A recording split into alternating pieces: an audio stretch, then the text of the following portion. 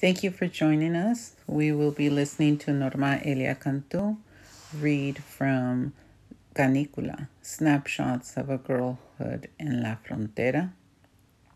Also, some poetry from Meditación Fronteriza, and poems honoring Sor Juana Inés de la Cruz. Norma Elia Cantú is the president for the American Folklore Society.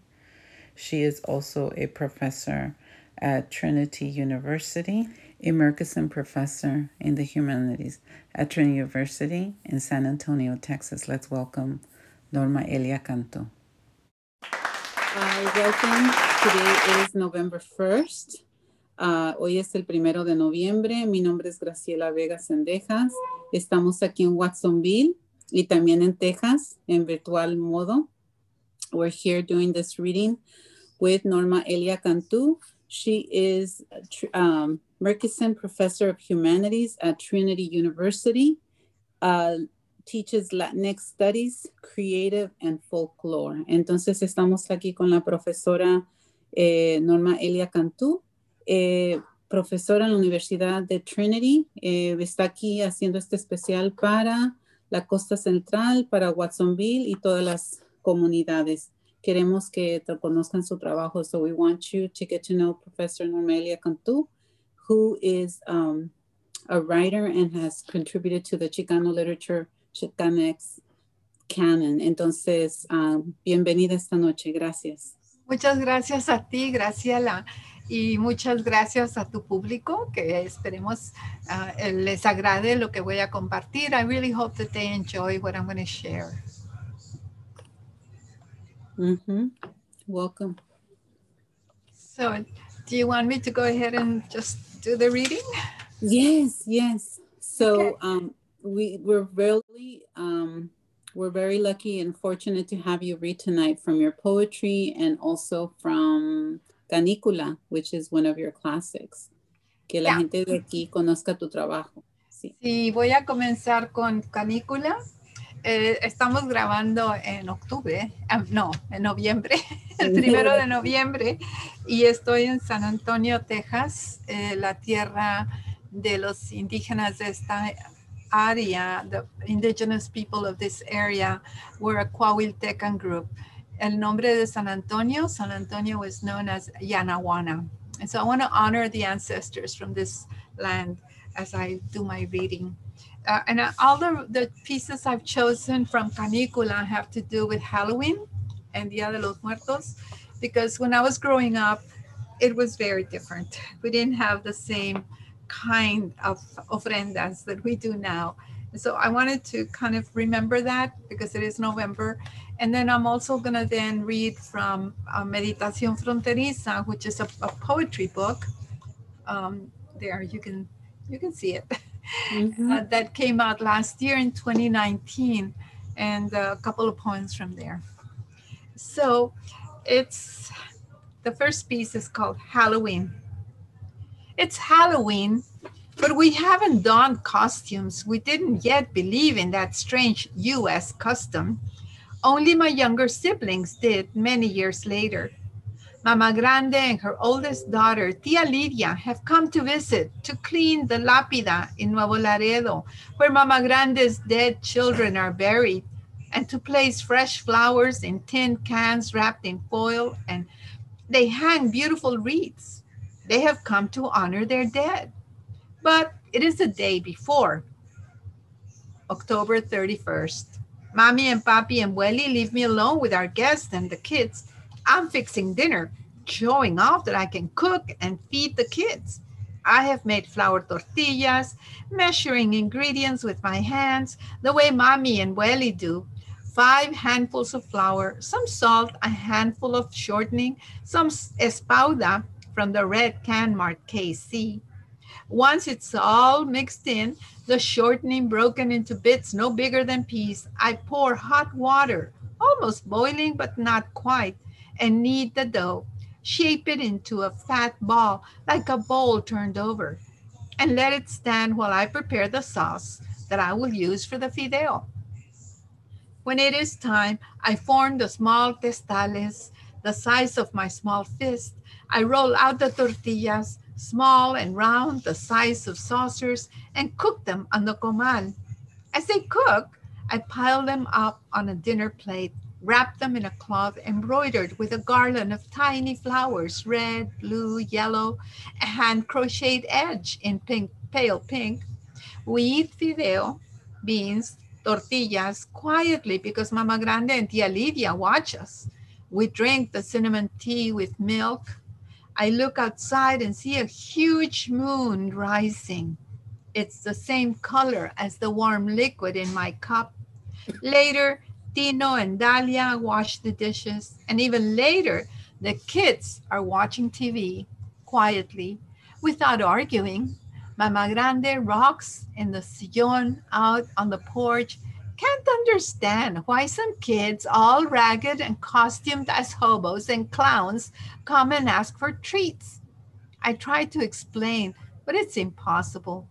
My siblings want fritos, so I cut some corn tortillas Mama Grande has brought from Monterrey into strips and heat the grease in an old skillet.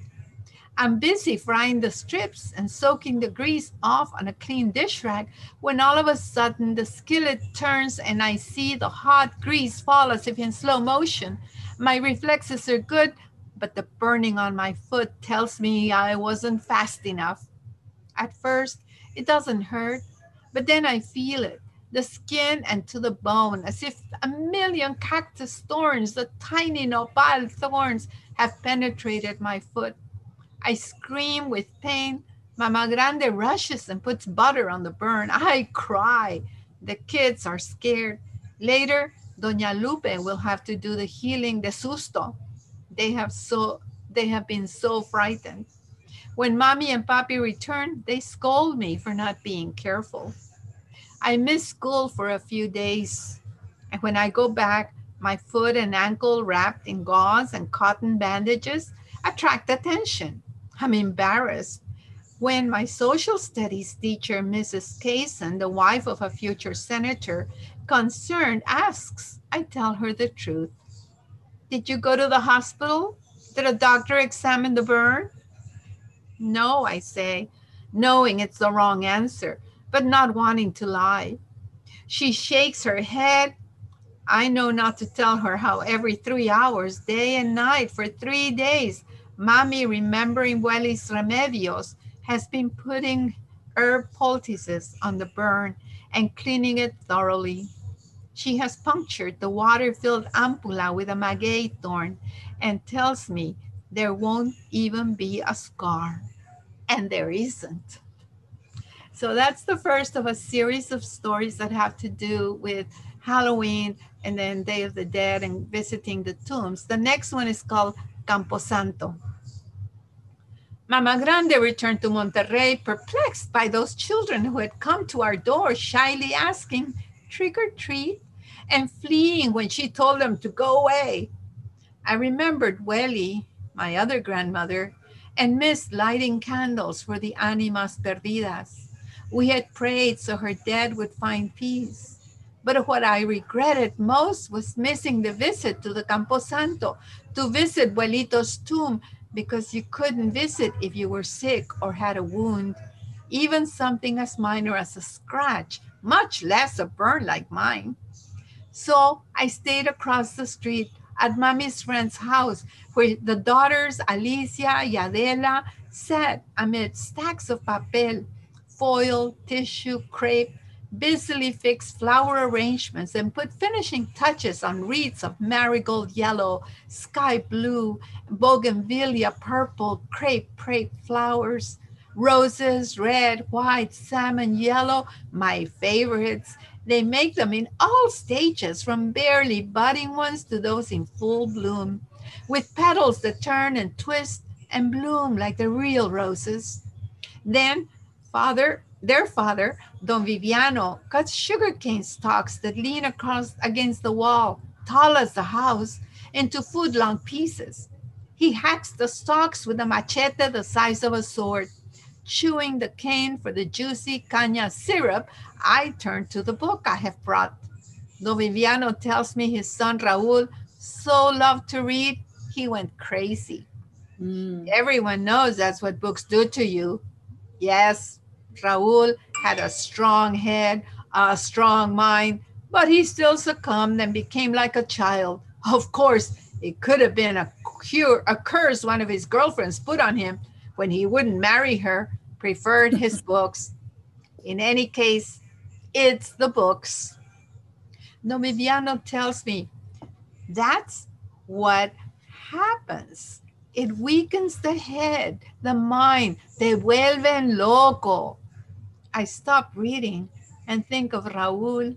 I barely remember him, a silent young man, reddish hair, green eyes, sitting on a stool in the corner of the tiny kitchen. What happened to Raul? I ask. May he be at peace, Don Viviano says solemnly and gestures with his head toward the Camposanto. I want to ask more, but he gets up, sullen and silently walks into the house. I think of the Camposanto. Now we're in the Camposanto. Huesario. From Don Viviano's front yard, where I sit beyond the low wall, I can see the Huesario. I had never noticed it until the year before. I had been afraid Abuelito's bones might end up there. Mommy reassured me. Only those who don't own their own terreno are disinterred and their bones thrown into the Huesario. She and Tia Licha had paid for Abuelito's terreno, so I had nothing to fear. They had also planted the maguey at his feet like he had always said he wanted. He loved tequila that much. His was a poor tomb with only a simple cross that read Maurilio Ramon. The dates faded and undecipherable. Quite a poor tomb compared to the one that housed Mama Grande's dead. The monument spanned 2 lots, was made of heavy marble.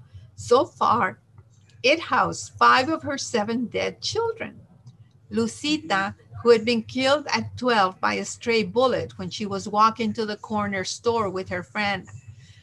Anita, who had died of a fever at age 2. Gonzalo, who had been stabbed in a fight and had died of a fever. Who had died in a fight at a dance and died instantly. He was 32. And the 2 Angelitos, who had died only hours after birth. Twins she had named Rafael and Refugio after her brothers. The other 2 were buried in Las Minas Cemetery in Dolores, upriver from Laredo. No one ever visited those. They had died in infancy when the family lived there between the time of the Revolution and the First World War. I regretted not being able to walk, not being allowed to visit the dead. No, that year I didn't go to listen to Mama Grande chat with those who came to clean the neighboring tombs, who also were remembering their dead, telling stories of their lives. Now, the last of the series, it's a series, the book has stories from all over and jump around, but these happen to all be in a little group, and I call it the Halloween series. Lucita. Every year, Mama Grande hired a young boy to carry water in a pail to clean the tomb. She also hired one of the sign painters who stood at the entrance soliciting patrons as they came in. Most who came to honor their dead brought fresh flowers, sempoales, crisantema, resedal, jazmines. They also brought wreaths of crepe paper flowers dipped in wax. Among the ever-popular roses, the wreaths sometimes sprouted red hibiscus, yellow and white margaritas, even white calla lilies, and various shades of green leaf bouquets arranged around a wire frame wrapped in green crepe paper. Many brought the tools that they would need to clean their tombs and pull out weeds, a broom, a hoe, of course, a pail for water. But many, like Mama Grande, preferred to hire someone there to do the job. Then she could visit with the neighbors, telling stories. One story she always told was how her youngest daughter, Maria de la Luz, was named after her dead Lucita, who had been truly beautiful, who would sing like a bird, who had been killed by a stray bullet. A gypsy had foretold young Lucita's destiny. Mama Grande, sitting in the plaza in Laredo, Mexico, after going to Mass at Santo Niño Church one Sunday, holds Lucita on her lap when a gitana approaches her and, putting her hand on Lucita's head, proclaims, "This child shall die young and in tragedy. She'll never know sorrow or pain." Mama Grande tries to plead with the gitana not to place such a curse on her child, but the gitana insists it is not a curse, but the child's destiny. Nothing can be done about it. Mama Grande then lives with such worry that she became overprotective of the child. But with time, she became careless. And that day, like any other, Lucita goes to the corner store with a neighbor girl on an errand. As they pass a neighbor's house, the neighbor's son is cleaning his pistol, accidentally fires one shot, the shot meant for her Lucita. It hit her in la sien, killing her instantly. She was 12 years old. Mama Grande never tires of telling the story, crossing herself as she repeats the last words. Y murió al instante. And that's the series. And there's one more that I'll read. It's called Trick or Treat. 30 years later, I returned with Tia Licha on Day of the Dead to clean Buelito's tomb. We visited with her comadre Adela, whose parents, Don Viviano and Doña Simona, were also now buried in the cemetery across the street. As soon as we arrived, she sent a grandchild to buy some soft drinks from a house a few doors down, and we drank them readily, thirsty, in the November morning heat. The living room, even smaller than I remembered, was packed with flower arrangements at various stages of completion. Yes, she was still making the wreaths, but only on special occasions and for special orders did she still create her most artistic arrangements with crepe paper flower dipped in wax. Most of her customers preferred plastic or silk. They last longer. And her daughters, who were now helping in the business, had persuaded her to accommodate her new customers.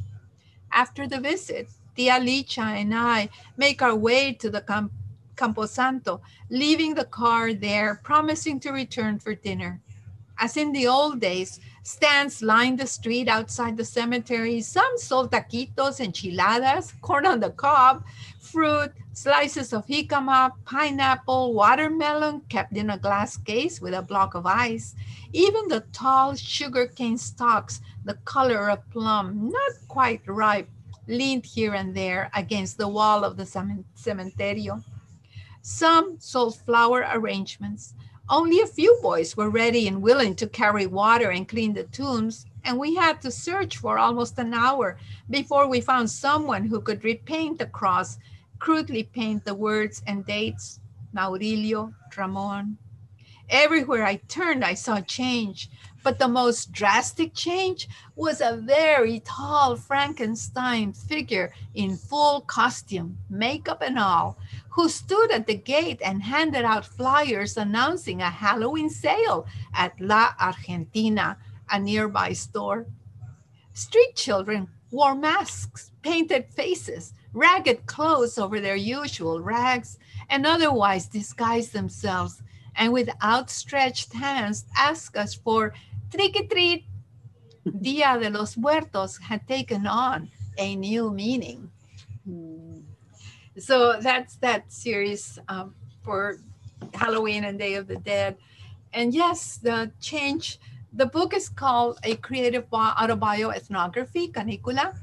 And the reason it is an autobioethnography, it's because it is autobiographical about my life growing up on the border, but also because it has a lot of ethnographic material, like the traditions. And so I write about the different traditions, Christmas, you know, the tamaladas, all the different things that we do.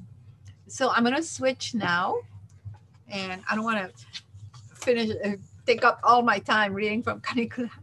No, but thank you so much. I think when I used to teach high school, my high school students loved your book Canícula, and I think that here in the Central Coast, we can invite high school students and middle school students to read your book, as well as their teachers. Oh, and that's wonderful. Yeah, so we'll be sharing this reading with here, and I think that I invite them to get their own copy, and even our local Watsonville Public Library to have a copy of your book in the teen section. I think it would be wonderful to have them have your book. So thank you. Yeah, como no. And now I'm going to switch to Meditación Fronteriza. November 12th is the anniversary. It's a birthday of Sor Juana Inés de la Cruz, the person that I call the second feminist of the Americas. Who was the first? I'll tell you. Her name is Macuilchochiltzin, and she was an indigenous poet. And so I say that she was the first feminist of the Americas because the poem that we have from her, and she wrote it even before the Europeans got here, was what was at the time very much what poets did. They went out to the battle and they recorded what was happening. And so she records a battle that happened with the Aztecs, with the Nahuas, and Achacayatl was el señor that she was with the battle was going on.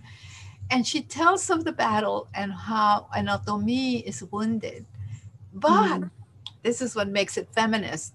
She asks the women, the poet puts in the women in the poem and talks about how the Otomi's women come and talk to Achacayatl.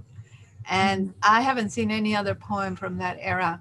They all do the same. They all talk about the battles, all of that, but none have the women coming in and speaking. And she puts them in. So that's why I think she's the first feminist. Pero Sor Juana Inés de la Cruz, who was a child prodigy, multilingual, a brilliant scholar, writer, scientist, she was the second feminist in my estimation. And the poem that everybody knows is called Hombres Necios. And she was born on November 12th, 1648. So you can see it was only, about 100 years, 200 years after Columbus. And she was just renowned all over the world. Well, in Spain especially, that's where she was published. So I wrote a poem, A Sor Juana. And this one is called A Sor Juana. Juana Inés, ¿cómo es que aguantaste tanto? How did you survive? Or did you? I feel your heavy habit on my thin shoulders, on my legs, rough spun stockings, the chin pinched tight as an orange, es de esas de Sevilla. And your words, your daring words circumscribe your world, expanded. Your world popped into mine, y me enseñaste.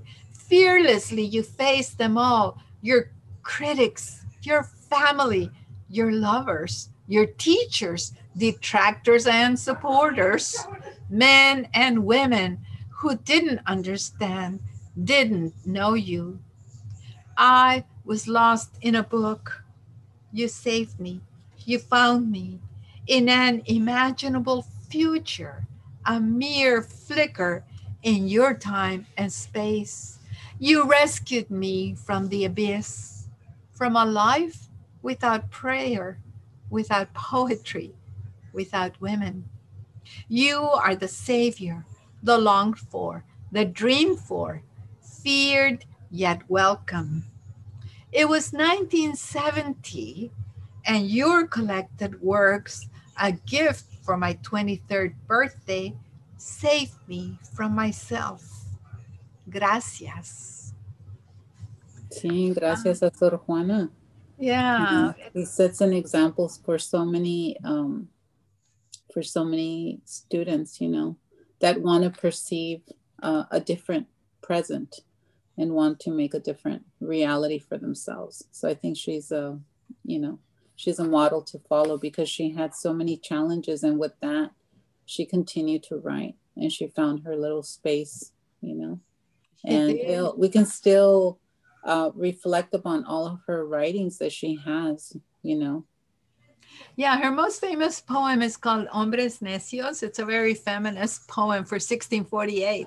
But she Yes. also has plays, what were called redondillas, which is a sequence of rhyme poetry, songs, a lot of religious, because she was a nun after all. And the Yes. reason she became a nun is that she believed that being in the convent would save her, would protect her, so she could continue writing. Because the other option would be to get married, and she was not going to do that. So there's a couple of novels, una de Mónica Lavín in Mexico about her life, another one by Alicia Gaspar de Alba, a Chicana writer in California. So they're really interesting. If you're interested in Sor Juana, you should read the novels too. Yes. Along with her work. Should I read the poem? La Llorona considers the state of tortillas. Yes, yes, please, please. That's the title. La Llorona considers the state of tortillas. She knows they sell them in neat packages, cellophane and counted. They come in whole wheat, yellow or white corn, even red, tinted and crisp, ready for tostada or chalupas. Too easy, it seems to her, for the truth to be told. She also knows machines can never render a product true. If flour, one misses the familiar smell of dough cooking on the comal. The puffing up, one must pat down to hear the poof of air escaping. The taste, hot off the comal, melting butter or honey. If corn, the smell is sweeter, the touch rougher. The taste has vestiges of corn on the cob, or pinole. El que tiene más saliva traga más pinole. Weeping woman weeps to see that chemicals preserve and make these tortillas last. I could write poems on the smooth surface or fold them up and eat them. Tortillas are at once food and utensil. I scoop up memories with each bite, and La Llorona, weeping woman, smiles. Thank you. We're putting together a book on La Llorona, and I'm going to include this poem in it because I think it would be fitting. Yes, it would be fitting. Yeah, it's a hybrid book, which means that there will be poetry, maybe even an excerpt of a play, also some academic essays. So it's going to be an interesting project. Thank you. Thank you. Did you want to just talk? Do you want to have like a conversation? Yeah. Yeah. No, we could share with the community your writing process, maybe giving tips about how you find inspiration to tell all these different stories, you know, whether it's a poem or it's your ethnobiography in La Canícula. So maybe giving folks a tip, because in the audience, we're going to have potential writers, you know, and potential professors of literature. And so to them, we speak, you know, so, and to their parents to support their writing. So, yeah. Those are two different questions, I think. One is the one about the process that I go through when I create something. I mean, you can see all the books I have around here. My house is full of books. So I take inspiration from other books, like the Sor Juana poem, but also from life, from stories that I hear or stories that I've known all my life, from my family, from my neighbors, my neighborhood, mi familia writ large. I mean, everybody. Pero luego, I mean, son tantos.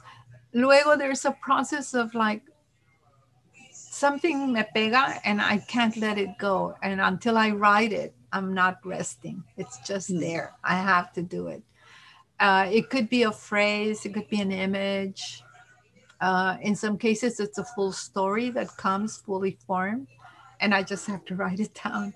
Not everything gets published, of course. Some things I write just for me in my journal. That's a really good practice. If you are thinking of becoming a writer, keep a journal and write in it every day, even if it's only a few minutes, even if you only have 10 minutes, but write something that impressed you, something, the best thing that happened that day or the worst thing that happened. And I find that that becomes kind of like a seed, una semilla, so that later it blooms. And I'm talking sometimes years later is when I come back to something in a journal that stuck with me. And so that's one question, the process. The second one is probably a little more, I'm reading into your question about how do you become a writer? How do you do it? And I have been writing since I was 9, but I was not publishing, obviously, not until I was, in my 40s. You don't have to wait that long, okay? You should not wait that long. I was publishing poems here and there, but I didn't publish a book until my 40s, and that was Canícula. And the reason I waited so long, I was very insecure. I didn't see myself as a writer. I considered myself a teacher because I've always taught, but not a writer. And I don't know why, because I was writing the whole time. And maybe it was what is now called the imposter syndrome. And or there was no one there to tell me, why don't you publish these or give me encouragement. So I am here to tell you and to encourage you and tell you que sí se puede and you should do it. Especially si traes esa espinita that you want to share what you're writing. Because some of us write but don't want to share it. It's for us. And that's okay too. The main thing to remember is that nobody can write you the way you do and your story. Because nobody knows that. It's only you. And that's one way to make it unique, to make it yours. Pero también it's a way to perhaps help others. And actually, that's kind of why I still publish, because I feel like if somebody can hear me read it or read it in a book and say, oh, that happened to me, or that happened to my mother, or that happened to my friend, and have empathy, I think that's already a gift. También, if you see it and you learn something from it, then of course that would be the best thing. So, por ejemplo, the stories about Halloween and Dia de los Muertos, in 2020, it's not the same because of COVID and pandemia. And so our Halloween is different from all the others. There won't be others like this. And why not have you write about that? How is it different from previous years? And then come back to it 20 years from now and see how it's changed, which is what I did in the stories. I went back to that that fall when I did burn my leg and that happened. And then I flash forward 30 years when I went back with my tia to the Campo Santo and what happened there. Some of you may be asking yourself, why couldn't she go to the cemetery if her foot had a wound? It's a belief. It's a folk belief. It's still around. Some people still don't want to go to a cemetery or to a funeral if they are sick or if they have a cut, even something minor like a scratch. And I think, I don't know if it's true, that it's probably due to the for being hygienic and not risking an infection. Because remember, in the old days, they did not embalm bodies. I mean, it was just, if you died one day, you buried the next, because they didn't have ways of doing that. Now you don't have to do that. They embalm the bodies and you can wait. And so I don't think it's a matter of hygiene anymore. It's a matter of just belief and practice. And not everybody believes it. So, but that's what it was when I was growing up, and it's changed. And so what it is now, 20 years from now, it's going to be different. And it captures a moment, I think. It captures a moment in time, because I remembered we were paralleling your Canícula with we were reading the Vietnam, and I think you have a story in Canícula about one of your cousins. My brother. It's your brother. Yeah, my brother was killed in Vietnam in 1968. Well, I'm sorry for your loss. And the students at the time were looking for voices. We're looking for voices and stories of people. And I think that your Halloween stories, as well as your brother, it gives voice through you. It gives them their voice, so that if they're reading the history, they say, how was it in Texas? Here we live in California, but so many people from Texas have migrated here to California that it gives them a time. It's like looking through a looking glass, sort of like Alice in Wonderland. You're able to see into this moment in time and you capture it. And so it gives them more information for them to analyze the realities, like what's not on the page. This is what the history book tells me.